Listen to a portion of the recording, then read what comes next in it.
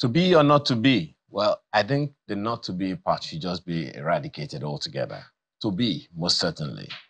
I guess the rest of the story is how. Joining us this morning to discuss this is Segun Akabashoron, who is the chairman and chief promoter of Zeta Power Limited. He's with us right here in the studio. Thanks for joining us this morning. Thank you for having me. Good morning.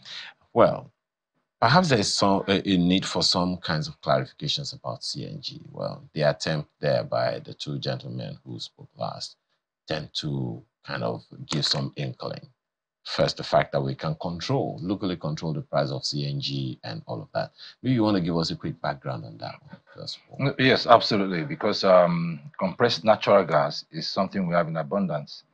And over the decades, we've been flaring it away. I mean, that is burning it away because we are not actually harness it for use. We have not harnessed them for use. So eventually, we're being forced at this point in time that the price of petrol, or we should like to say liquid fuel, that is petrol and diesel, is not sustainable. It's so volatile and it's becoming above the means of the average Nigerians. And not just the average Nigerians, the cost of production for manufacturers, everything that is being done is energy. So there has to be a turning point where we have to look for cheaper, better, and reliable source of energy. Because for humanity, from all time immemorial, our sustainability as a species and our advancement has been based on how we get energy, especially energy that is cheaper and better for the environment, better for us and the environment at large. So eventually, we've been moving from stages from coal to this fossil fuel, and now we're talking about CNG, which is more of gas, not a liquid fuel, it's gas, and it's cleaner, it's better for the combustion, it's friendlier to the environment and eventually to us. And fortunately for us in this part of the world, in Nigeria, we have it in abundance. We are one of the largest depository in the world, and of course the largest in Africa. And so we have no choice at this point but to move to better energy.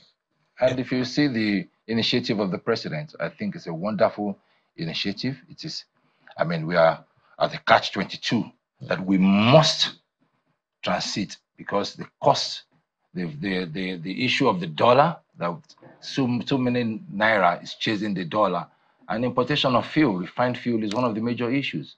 And so this is a situation where we don't have to have refined product like one of your, I think it was Okbefa that was referring to that is locally produced. Yes.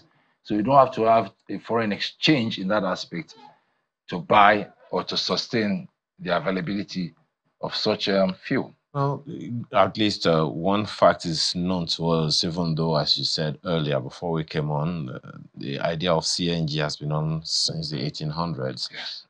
Nigeria's knowledge of it also dates back into the 70s and 80s. But initiatives of government didn't start until the early 2000s. And even then, not much has really been done, except for the recent developments since actually 2020 in the wake of COVID, when the government was, had begun to talk about some things. But the challenges that that could prevent it are unlimited. Infrastructure deficiency, high cost, public awareness is one of those issues, policy and regulatory issues, safety concerns, and all of those things. Which challenge would you say takes the cake that needs to be addressed seriously and holistically before this thing can really get off the ground in Nigeria? Well, I would have preferred to say all of the above that you mentioned is actually, I mean, they are all in one.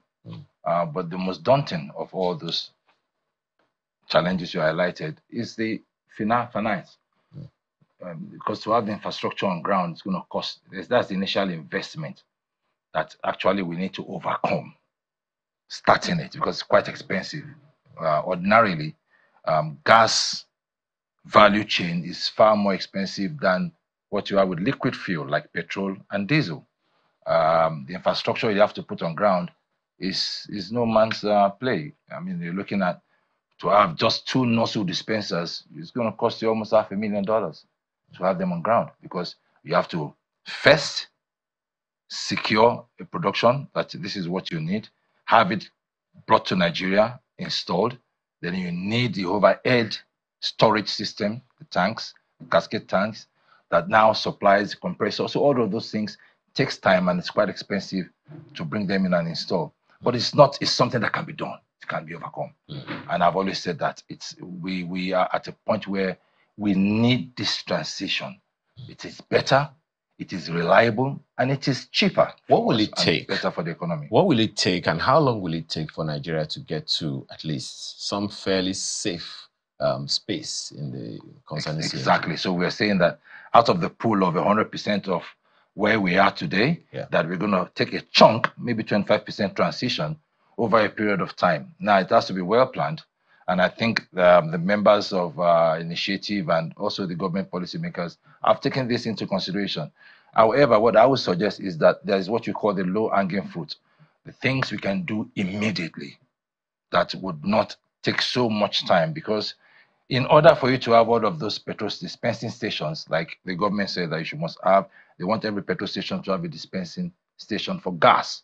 It's quite expensive and they will need financing, and then that may not come immediately. So as you are now converting vehicles, the rate at which your conversion is going on, you must also have availability of stations for them to go and refill their tanks, or else they lose confidence in the availability. So those things have to move simultaneously together. So you said 25% over how many years? Maybe over the next 3 years. I mean, it's not something we need to really take so much as the average transport vehicle. That's why I want to bring this into cognizance. You see, the cost of production for manufacturers, transportation of goods, I think those are the areas of low-hanging fruits. Generating sets, conversion of heavy diesel engine that powers companies, institutions, every area of production.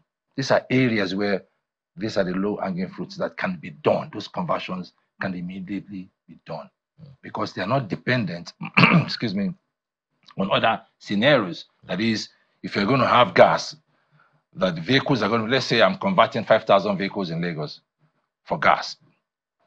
They have to be a radius of which where they have to travel to refill their petrol tanks. And they have to have articulated vehicles to bring this gas from the mother tank all the way to the petrol station regularly. So all of these things takes timing. And now for the investor, who is now going to say, I'm going to invest money, I'm going to borrow money to build this infrastructure so that vehicles can come to my station and buy petrol. They will have to have a guarantee of vehicles that would buy their product. They have to have a minimum number of liters that they will have to sell a day in order to make their returns on their investment. So these are what the fears of the average investors are. Well, the fears of the average investor is one.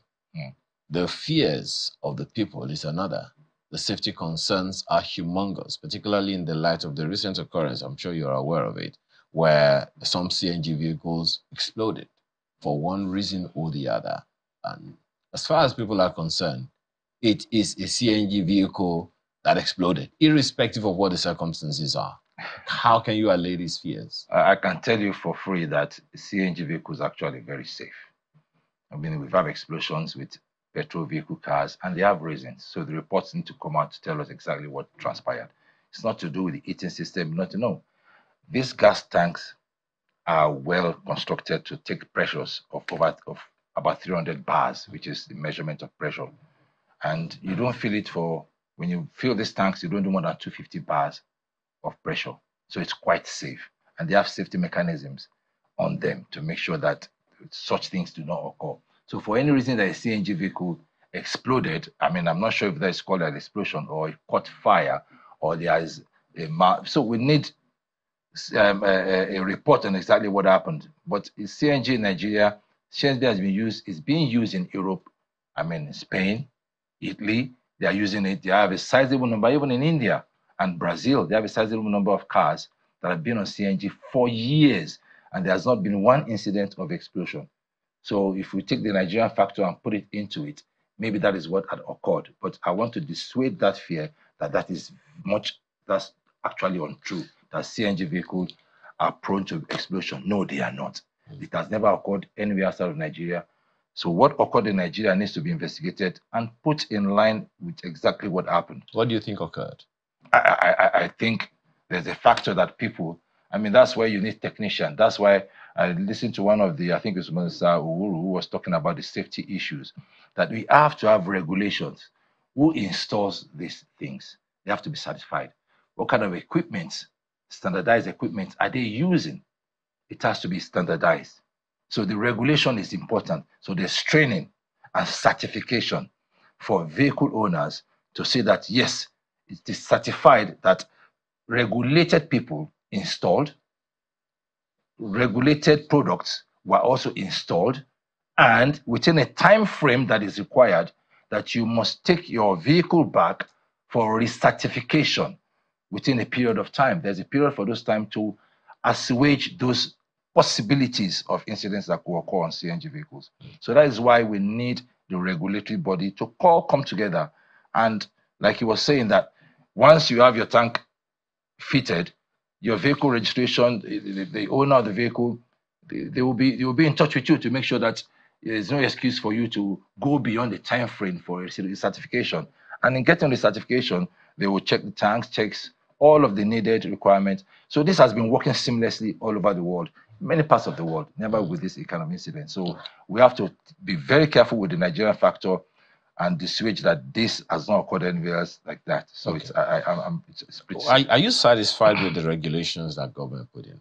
Yes, we've had a series of meetings. I mean, I've been privileged to be in one of such meetings, and Uluwagbemi, who is the chairman of CNG initiative, they've been really trying to get everybody on ground to have that regulation in place. I mean, I think they had promised sometime in April or March that we'll have a comprehensive regulatory system in which makes sure that the training, the kind of equipment they're going to use, the standardization, is all going to be comprehensive.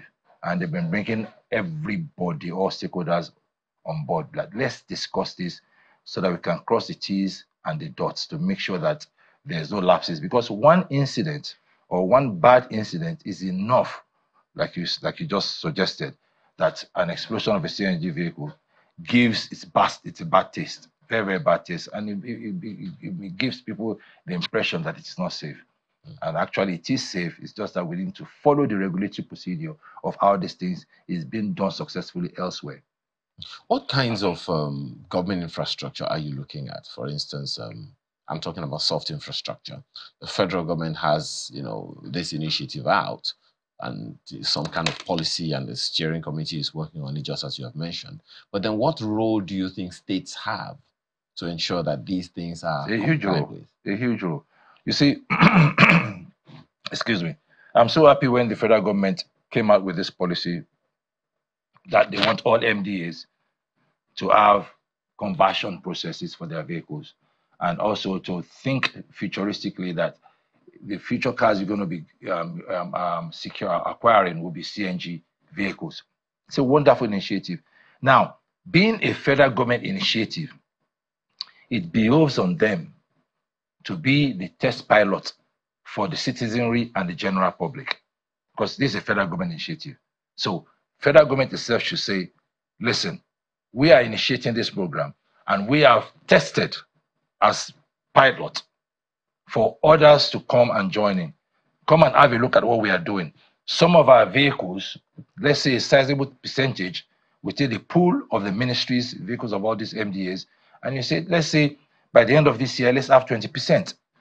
20% of those vehicles converted, or your utility vehicles, your eluxes, your construction vehicles, let's have all of them converted. So government, I mean, including state governments, will take up that initiative and tell their ministries that, listen, in each of these ministries, I need 10% of your vehicles converted. So it's a test pilot. We can now tell the public that we have tried this. It's been certification, regulation, everything works because it's within a limited group of people, that is government agencies. We will now, the success of that will now push them to invite private sectors, the institution, the banks, the industries, the insurance, all of these people that, listen, come in, you need to buy into this. We have done this. We have a conversion center. We have a dispensing station. We've been dispensing this for the past year or 6 months. No incident. It is safe and it is good for our vehicle. These are the savings on returns on our investment that we have seen that government can now showcase like a public clinic and invite everybody and say, this is how it is done. So you can take from us and start getting the private industries or private people involved in this process. So it's a wonderful idea from government to say, let us start with ourselves as examples, as a test pilot that people are always apprehensive that, is this going to work? Does this make sense? Is this profitable? Is this going to be a better thing for Nigeria? It is a wonderful idea. It's actually going to take Nigeria to the next level, to the real next level. It's a revolution, and we need to do that. You know, some people will be wondering, every time we've spoken about CNG, we've always largely spoken about vehicles, spoken about cars, spoken about trucks and all of that. And maybe in some little instances talked about manufacturers and all of those things. Is that all that CNGs are useful for? No, CNG, see, funny enough, CNG, we've been using about maybe 1% of the capacity we have in Nigeria that certain industries, petrochemicals, have been using. Even the Gencos fire their turbines with these gases. So there's limited use of it. It's available and people are using it. Like, for instance, our company have been converting heavy-duty generators to gas for a long time, for the past almost 14 years now. Where there are many industries, we've done it. So it works. So they are generating sets, companies. And this, I said, these are the low-hanging fruits. Companies, because the cost of operation, you find out, oh, businesses are folding up and all these other reasons, is because the cost of energy is so high. Okay. And that is what any Western or developed countries always go after. Cheaper, better, reliable energy, because it's the driving force of advancement and development. I was actually wondering whether or not it's going to be useful for domestic use as well. Don't answer that one yet. Yes, Chamberlain wants to ask you a question. Go ahead, Chamberlain. And good to see you again. Well, actually, you know, the thing about the CNG is that people need to just go, be sure, check the safety measures, ensure that you put certain things in place, because there are cases. If you just check, you see one of the most recent one was in Los Angeles, where there was a tank. It exploded, actually. It was exposed to fire, and the tank was, because it was pressurized, I think they said it was about 3,000 PSI. So there are different circumstances under which that explosion can happen. So people need to just keep checking to be sure they don't take things for granted. So let me ask you, you talk about government leading by example. And so talk to us about some of the policies that they've announced. For instance, I know the president did announce that, look, vehicles from the government, MDAs, you have to go CNG. So those kinds of announcements and those kind of policies, how significant are they? Because you also have complained about how they need to make sure those policies actually achieve to ensure that CNG is here for good. I mean, first and foremost, I think the explosion you are discussing or you narrated was LPG, liquefied propane or butane gas that exploded. That wasn't CNG. No, CNG is CNG. Gas, and the other LPG, it is CNG. Butane. It is. I mean, that's confirmed. Well, I would have to. It's CNG. I will read. Just check it. You'll see it. However, yeah, with the policy of government, I support it completely, and I think it is high time that we have to go this route. In which, if there is no push, we are going to be talking about CNG forever. And you know, the government itself has a need to have a paradigm shift in the way things are done, especially, like I've said, many Western and developed nations all over the world have gone out of their way to seek for energy. The exploration we have in Nigeria, oil and gas, are mostly from multinationals that are foreign. And so it's a very, very important aspect of governance, in order which helps your standard of living. So the cheaper your energy, either for the individual or the company, matters a lot. So what government has done is telling Nigerians that we have to start a system by which we have to have cheaper, better and reliable energy in this country, especially when we have it in abundance. And there's no excuse that we should not jump on this immediately. So it makes a lot of sense, like I said earlier, that the government agencies should be a test pilot for the rest of the nation, for the rest of the country and the community of countries in Nigeria, that this has to work. We have started an example and it can work. So a test pilot in any innovative initiation is a proof of concept that this concept works. So government is rightly saying this the right thing to do, that we have to be the example for the nation. It is possible, it can be done, but it just have to be detailed and planned and clear to all. Because investors need to know that the government are serious about that. That's where the lukewarm attitude and investors are always afraid of that. Is this just a government policy? Is this just something that we're just going to one step forward and two steps back? But when government itself take that steps, then they are convinced that this is not only the thinking of government, this is the future of what this government wants. Just so we can, talk a little bit more about its rollout in itself. I mean, there's a lot that's been said about CNG. Cheaper, safer, better, needs more heat to combust. Even with all of these incidents around the world, there's a lot of write-up about how much safer it is. Your petrol car would also explode in that sort of high-tension situation, but it would take longer if you have CNG. We've seen all of these research, but I want to talk about the benefits to the Nigerian people. So we're talking about $18.3 billion annually.